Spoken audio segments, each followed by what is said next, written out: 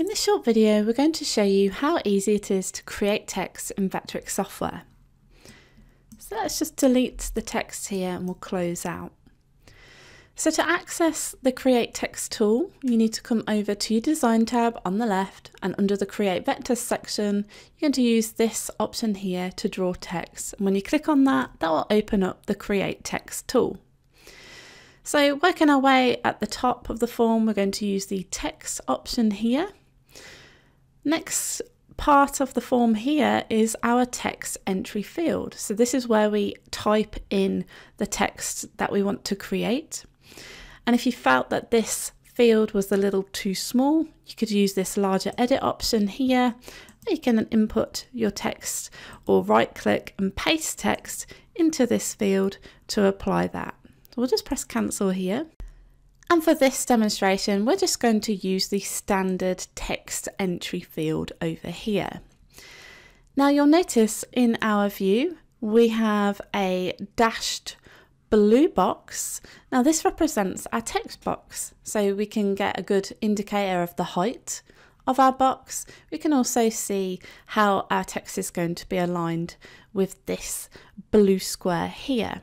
Okay, so the height can be controlled precisely over here using this field, and then the text alignment, which we can currently see is in the center, can be controlled using the text alignment radio options where we have left, center and right. And we'll come and look at those in a second. So let's start by creating some text. So in our entry field here, we're going to type in the word Vectric like so, and you can see that we're able to see our text created within our view here, and then the size, the look and the position of our text is all based on all of the options that we've got within our create text form here, which we will discuss each option as we get through this video. Now whilst we are in the text entry field mode, we can see that the Vectric text is underlined in red. So Vectric's dictionary is telling us that there is an incorrect word here. We may want to check this out. Now we know that this is how we spell Vectric, but if we right click and go to spell checker, we can see that we can either add this as a new word to our dictionary, or we could use the dictionary's recommended word, which it thinks we should have written electric. In this case, we know that we want to add the word Vectric, so we're going to add that word to our dictionary, and you'll see now it's not underlined. If we wanted to remove a word, you could right click, go to the spell checker and then use the option to remove word, in which case it thinks it's a spelling error again. Now in this case, let's just add that back in because we know that this is spelled correctly. So let's just work our way through the form. So the next section is all about fonts. We have TrueType font and we have single line font. Now TrueType font are fonts that are already installed on your computer, and you can access them using this drop down option here. And you can see if I use the scroller of my mouse, I can scroll through the different fonts. If I wanted to see my text in line with the different fonts, I could click on one, and then using my down arrow keys, I can scroll through each of those fonts, but I'm able to see what that font looks like in my job, which is super handy. Now, if I knew the name of the font that I wanted to use, for example, if I wanted to use the font Impact, I could press I on my keyboard and it will take me straight to the I section of that drop down, which I can then go ahead and keep this as it is, or I could continue scrolling through the other I's and then it will just go through the rest of the alphabet. Now by default, the software will save the last 5 previously used fonts, which is really useful. And you can access those at the top of your list in your font drop down options over here. So you can see my last 3 fonts that I've used are displayed here. And if you wanted to edit the amount of fonts that it shows, you can go to edit and then go to options, and then you can change the settings in there. Then we have single line fonts.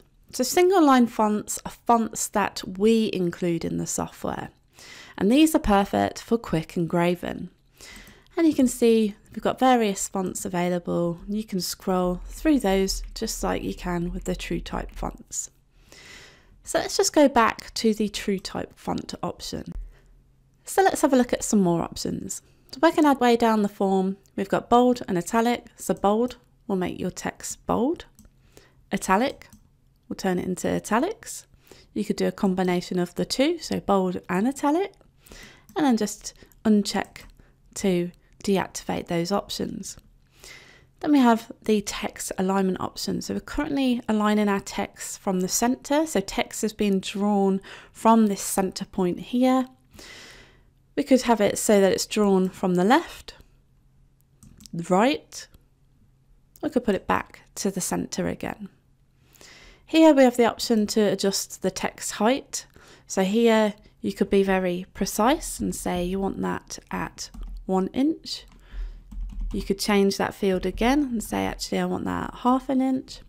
Alternatively, you could come over here and you could just look at dynamically changing that. And then we have the option to adjust the anchor point. So if you wanted to be really precise and have the text anchored at a particular position, you can do that by typing that in the form. Alternatively, you could just move this around. You could also look at altering that using the fields that we've got here also. There's lots of different ways that you can really control your text. Also got this rotate option as well, so you can rotate the text and then again you can move that around if you wanted to. You can add in additional text to this and you'll see that it will do that at the rotated bounds like we've got there. So let's just delete that out, and then what we'll do is we'll just rotate that background, and if we wanted to be precise we could just set that to 0 like so. And that's pretty much how you create text, and then once you're happy you can just simply close out. You can take your text, you can move it around, you can size it like so. Again, you can rotate it, and all whilst this is still a text entity, you're still able to edit the text. So for example, if I wanted to move that over here but we wanted to add the word software, whilst that's selected, if we go back into the draw text tool you'll see that that text is now in the text entry field, and then we can continue to adjust our text like so. And so that's how you use the Create Text tool. Thank you for watching.